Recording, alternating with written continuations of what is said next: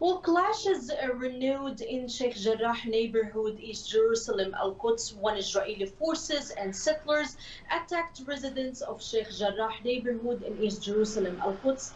We are speaking about 20 Palestinians were wounded by Israeli forces there, and the Israeli forces have arrested two minors. They claim that they fired the stones or fire bombs at the one of the houses of the settlers who occupied and living in Sheikh Jarrah.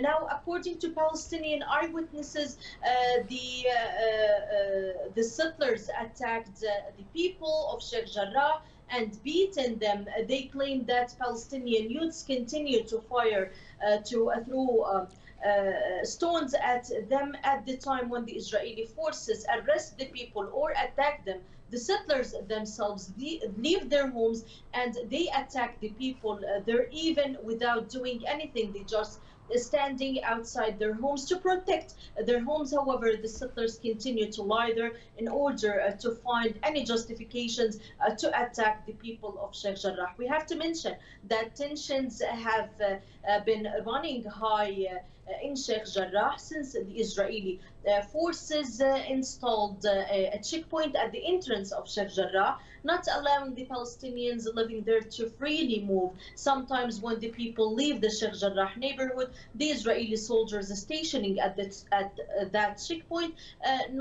do not allow them to return back to their homes. But at the same time, the settlers who are illegally living in a number of homes who were confiscated from the Palestinian families, they are allowed to enter and bring with them anyone they want from Israelis or any other groups supporting the settlers themselves.